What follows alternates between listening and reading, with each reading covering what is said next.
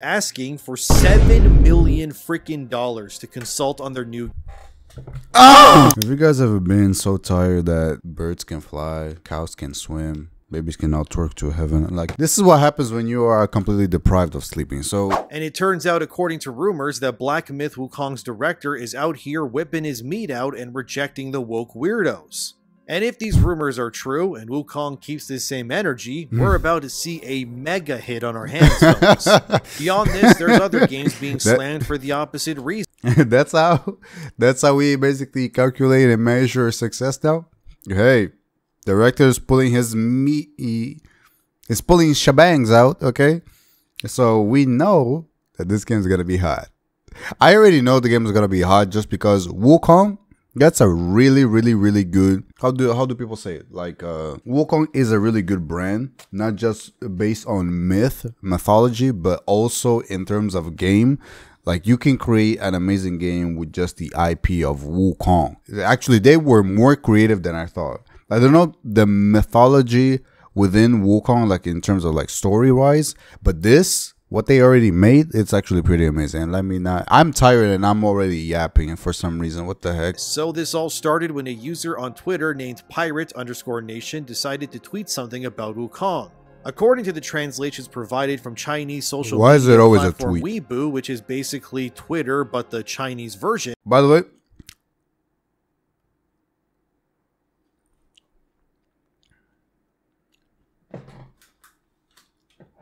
yeah, carry on. No, I'm joking. This trailer, it was so short, but so good. So good.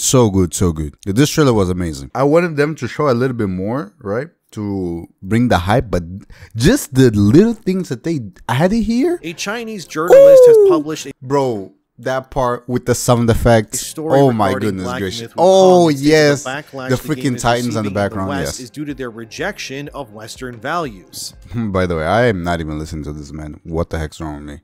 A Chinese journalist has published a story regarding Black Myth Wukong and states that the backlash the game is receiving in the West is due to their rejection of Western values.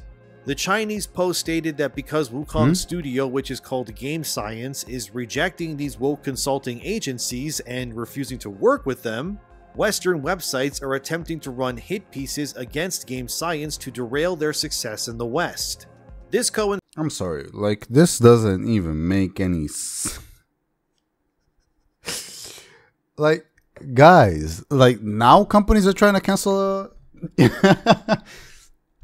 guys, before it was an individual that is trying to cancel people. Now it's a company, a full-fledged company that is actually salty that these good developers are actually creating something nice.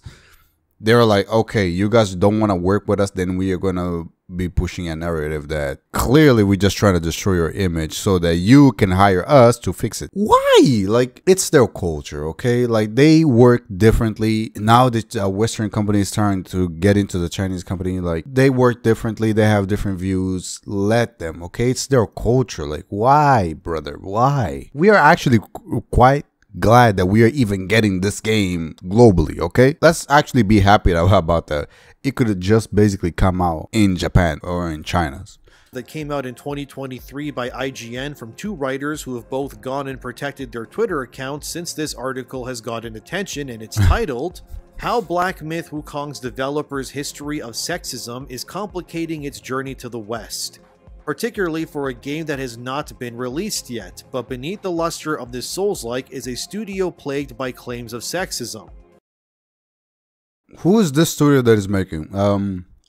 What's the name of the studio? Like, is this literally their first game? It can't be, right? They cannot be making this much of a bangers while being a really new studio. Plus, all of these datas, it wouldn't make any sense. While how did they get all this data on just a new company? Because straight up is gonna be all just a lie. In 2007, he penned a lengthy article titled Who Has Murdered Our Game when he delved into the difficulties of game development in China.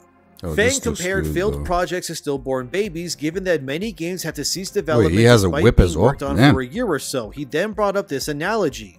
Is it because the sperm isn't virile enough? Is the pregnancy... What are we talking about? What the heck? They came out of nowhere. What? But remember, very again, weird. He's not someone that is born in the West.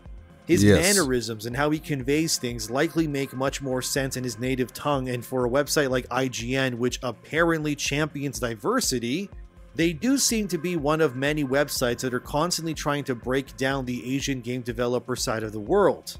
This is mostly because in terms of the West versus East, Asian games are still way less riddled with identity politics and woke nonsense compared to their Western counterparts. Let's go.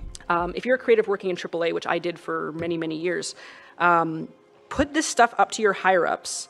And if they don't see the value in what you're asking for when you ask for consultants, when you ask for research, go have a coffee with your marketing team and just terrify them with the possibility of what's going to happen if they don't give you what you want. There's an obvious agenda here being pushed by IGN. Ma'am, you said that out loud? I'm just surprised. What? Go have a coffee with your marketing team and just terrify them with the possibility of what's going to happen if they don't give you what you want. There's an obvious agenda. Is it me or that just blackmail 101? Like, am I insane? Sometimes I feel like I'm actually insane because there's certain things that people are doing in public that it's just too surreal that they are doing this. Pushed by IGN and other sites to attack and destroy Game Science's image. But why? Well, in that same tweet by Pirate Nation, which was then made into its own article by NicheGamer.com, it stated that Black Myth Wukong's dev studio is being unfairly targeted because they rejected Sweet Baby Inc.'s advances when it came to working together. According to the Weibo post, that same Chinese journalist, who remains unnamed, says in their post that Sweet Baby companies Inc. themselves are going salty targeted Black Myth Wukong specifically, and they wanted to help Game Science's devs in making their game more acceptable and appealing to Western audiences.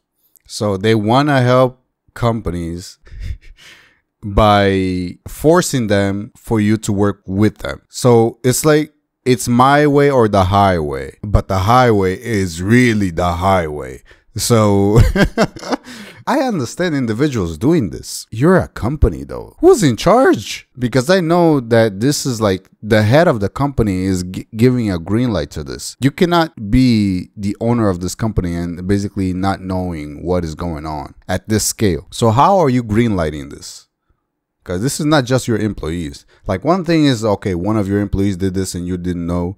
Now it's one of your employees are doing this. Because normally if a company has employees that derail from, you know, the track of the actual company goal, well, you get fired.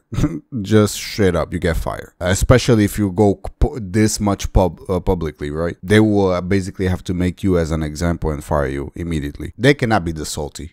They cannot be this salty. Come on now. Except Game Science obviously declined because Sweet Baby was asking for $7 million freaking dollars to consult on their new. Oh!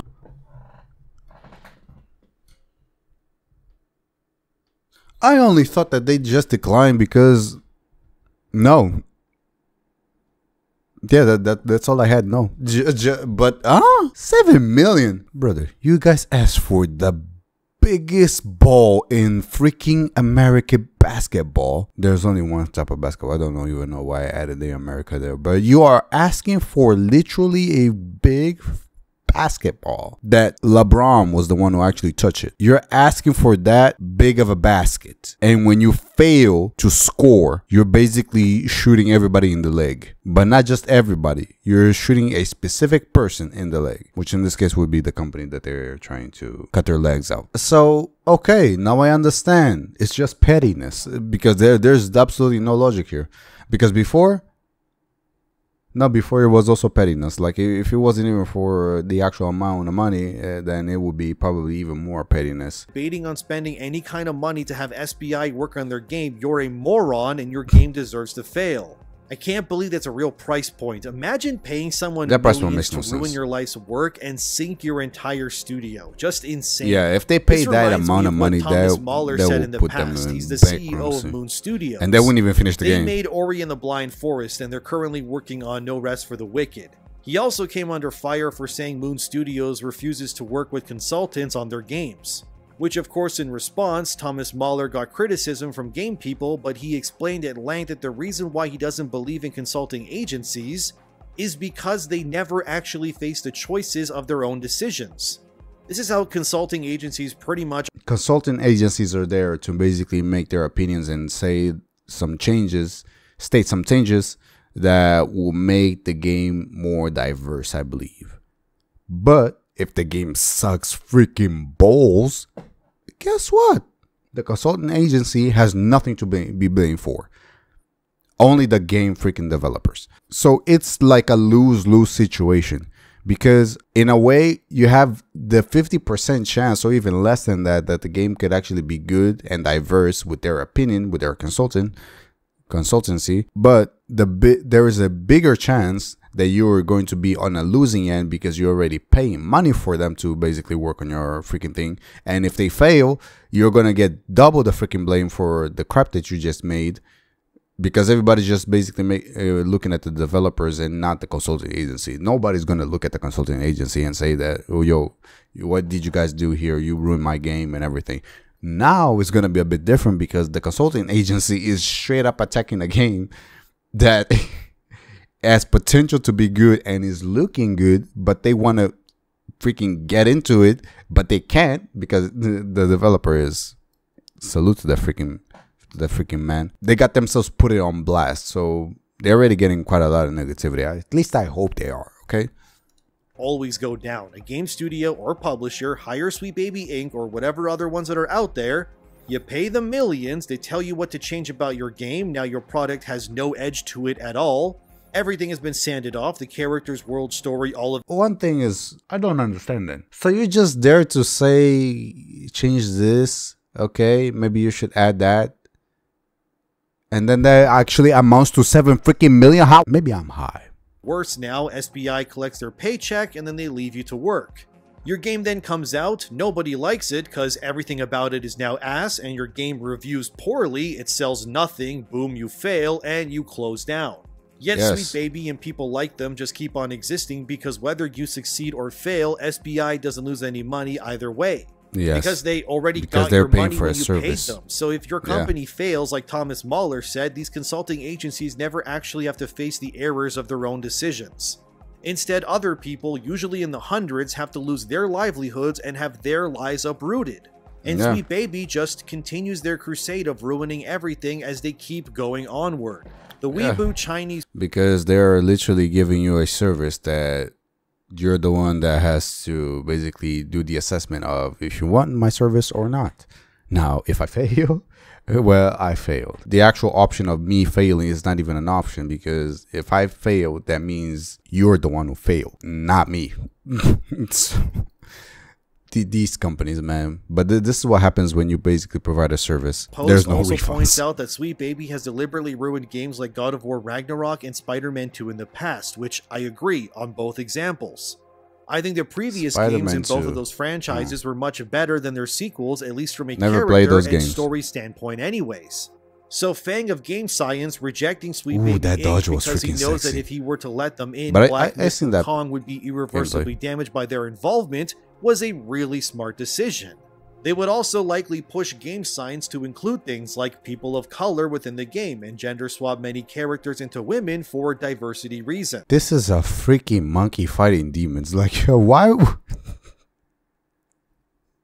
My question is, how in the world would you even put diversity in this? Like, for real though. Dark Souls, Bloodborne, all of these games, imagine if they had diversity. Oh yeah, let's put a black guy here. Oh yeah, let's put a bunch of women here. Oh yeah, let's put a lesbian. Let's put a... Like, these are freaking battles with demons. The main character is a freaking monkey. Watch out. So why would you even... There's no diversity. Well, actually, I would even argue that there's more diversity in here than in the whole planet. Because there's a... There's a bunch of stuff in here, okay? And not just monkeys. And it's not just demons. I just don't know their names, but there is a lot of things. They're also humans, I believe. Essentially, if you want your game to be made by committee and be made for the modern audience, you call someone like Sweet Baby Inc.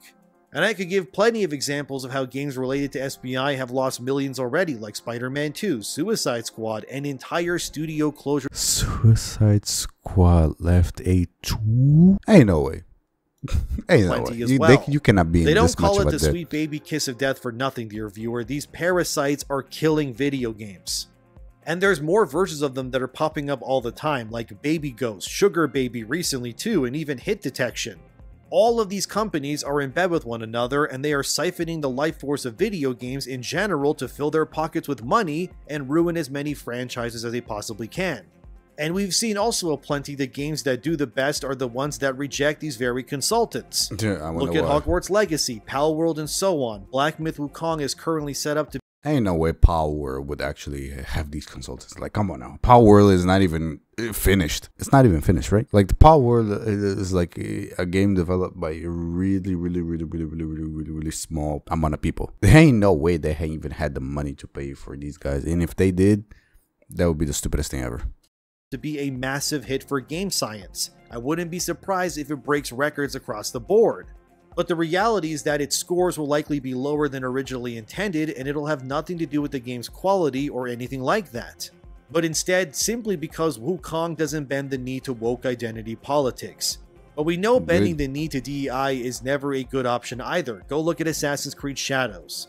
Recently, the game's director even stated they took literal emotional damage when Elon Musk denounced their game and called it crap. That they literally took a bunch of them. Assassin's Creed Shadow boss admits to being emotionally broken by Elon Musk for criticizing games. I seen gameplay of this game. Elon Musk actually play games? I didn't know that.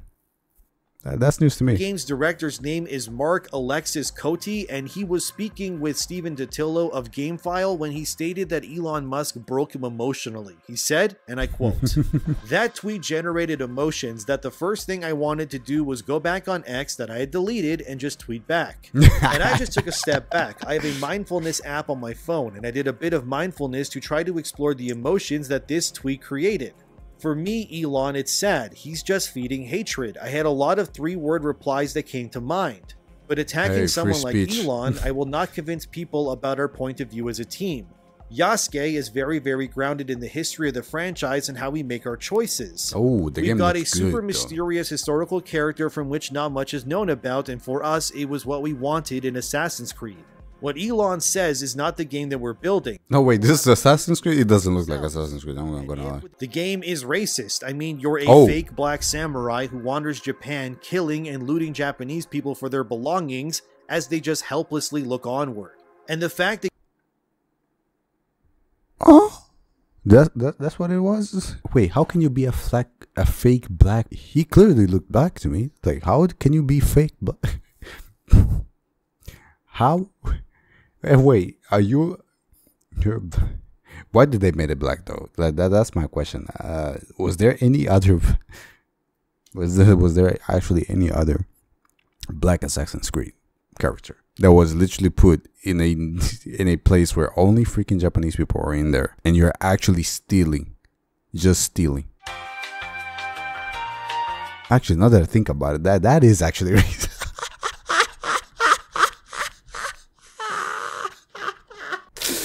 Funny though, it is funny. The game I'm not gonna lie, Yasuke it is literally funny. beheading people and crushing Japanese men's skulls like candy. It's ridiculous. Elon Musk is right though, that DEI does kill art, and I think this director knows deep down that Elon is right. I think what the director of Shadows was saying here within context is that the director is fighting with his own personal beliefs about the game. Because he likely knows that Yasuke was a terrible decision to add, but Ubisoft needed the ESG points. So he's spending the interview trying to convince others, but really himself, that he and his team made the right decision. But they clearly didn't. There's so many problems, by the way, being revealed about Shadows from especially Japanese players. Like how rice is growing when the sakura trees are in bloom, which means Ubisoft doesn't understand how seasons work in Japan. Not to mention the plentiful of amounts of Chinese architecture, and let's not forget the collector's edition box and statues, which have the wrong symbologies when it comes to clan banners and armor. Not to mention people have pointed out that the kanji on the collector's box is completely wrong and mistranslated. Oh my goodness gracious, you guys just said I shouldn't have made the game. If you're this uncultured, you shouldn't have made the game. These are really big errors, and people will know, my guy, what have you done? This is what you've done, and now you actually have to justify. Now I understand why you got emotionally damaged, because Elon Musk went crazy on this. Not kidding. And of course the other fact that Shadows' main battle theme for Yasuke is a weird rap hip-hop take on Japanese music. Keep going. I want to hear It's this. just so goddamn racist and tone-deaf, it's insane. I would show it to you, but I would get copyright striked, unfortunately. But anyway. Okay, yeah, I wanted to hear it, to be honest. But after this, I'm going to hear it. I won't actually show it on video, though. Nothing is right here, and the game is not only a woke disaster. It's historically completely wrong, down to its seasons, weather, architecture, history, all of it. I've never seen Ubisoft fumble an Assassin's Creed setting with this amount of bad translations than ever before. But at least Shadows had a Japanese consultant who clearly was well overpaid because they do not do their job if they couldn't even catch things like the wrong kanji on the collector's box. Like, come on, man. And so I want to put on that like very mercenary hat for a second and talk about the way that we decide how we're going to sell the art that we make and how we're going to approach the audiences that we make it for. Because I think so often when people like us get told, you know, from higher ups or from society at large, this isn't what players want, it's not a conversation about content, it's a conversation about demographics. And I think that in our industry and in so many creative industries, if you want to look at film and television and any art form, we start treating our core demographics as a fixed and static value, something that does not want to change and something that is locked in place. So despite like the changing face of audiences, despite the changing face of conferences like this one, we still look at our core demographics and say, okay, they're white, cis, hetero males. And we cater almost exclusively to them. And the problem is that we don't just cater to them like, you know, here's something that we think you'll enjoy. We cater to them the way that we cater to like a picky baby. We feed them the same thing that we know that they love, and we keep on feeding it. We're like, here you go, you love it, eat this, eat this, eat this. So that then when they get anything else, they react as a picky baby would, which is be like, oh no, thank you, I do not want this. And we've actually done this so long that what we're doing is creating an entire nation of picky babies, and they make us scared to deviate from what we actually want to do. Man, here's the thing. It doesn't matter what the heck you want to do. What are you talking about? You are working for a company that does games. And if me, as a company owner that did the game, tells you your idea is off the freaking rail from everything that we're doing here, we cannot be doing this. Or at least let's find a common denominator so that we can actually follow through. You're trying to say we want to make something that we want to make. It's not up to you guys. You guys do the marketing and whatever the heck, but it's not. You're trying to change the consumer by force. What? There's like a 101 on marketing. If there's already a system in place that is making money, which is a wheel, do not change the wheel. Why are you trying to change the wheel? You're saying, oh, okay, well, let's give you more, let's give you more, let's give you more. Yes, give them more. If they like it, who cares? Why are you trying to change? It's not your job. That's not your job. Your job is basically to cater to the people. Actually, yes, that is actually your job. It's just to catering to the people in a more diversity or whatever the heck way. But it's still catering to the people. Diversity is more so that people can feel included. What you're trying to do is pissing people off. I don't know. Just in case these picky babies don't want to play your games. Not to mention that Wukong has negative press aplenty for seemingly no reason it seems, yet AC Shadows has nothing but good publicity from the very same websites claiming that Fang of Game Science is sexist and so on. What we're witnessing here is clear media bias that is being created to shape narratives to fit their own agendas. This is why I do what I do, fellas, because if I don't speak out about this, places like IGN and more, they'll just get away with this. They genuinely think you're all stupid and you won't notice that any of this is happening. And you'll just open your wallets like... The thing is, these dumbasses literally made a video publicly and actually showed how they actually think their thought process goes. That is the worst idea ever. Like, who actually recorded this? Like, why did they and buy the slop because you don't want to be labeled racist, but I'm here to tell you that it's all BS. And you should never listen to what these websites are saying because their agendas are designed to divide and make things worse. The West hates how the East won't bend to their whims, and it's because the East keeps winning while they're losing millions. And funnily enough, by catering to Chinese fans specifically, the game will find its own audience in the West that also likes that sort of stuff too. And in Assassin's Creed case, what they're doing is actually worse because they've taken something that was one thing, a historical action series, No, Assassin was and actually they turned tripping. it into They a were woke actually DI tripping. disaster that wants to cater to both They- Assassin's Creed fans they were tripping and the mad. Sweet Baby Inks of the world too. Which just ends up making a game for neither really, because you're not giving each group what they want specifically. The same could be said about Star Wars. It was made primarily for boys, Disney turned it into a female brand, and now it's for nobody. And Akira Kanai is the mentality all of these people need pretty much. You reject whatever is trying to weasel its way in and you stay true to yourself, and then you just push forward confidently. My content is not made for woke lunatics because I do not care for them. I don't want to cater to weirdos who think there's a billion genders is this a credit? because I don't Okay, care these are about the that. Patreon people. I just stick to what I know and what I believe in, and I'm confident by doing it that I will find my own audience like yourself who's watching this right now. If Black Myth Wukong wants to sell millions, they'll just keep pushing Sweet Baby Inc. away with all of their force. They should even make a post saying that they reject them. That'll honestly sell them thousands of copies easily right there. In the end, Hey, the a more lot of we people reject already this wanna buy nonsense, the Wukong better because off of all we'll of all this. be, and I truly do believe that. So please support the things that actually don't hate you and keep giving the middle finger to these morons that clearly hate us for simply being who we are. Nice video. I'm gonna play the game, and I'm gonna be the #1.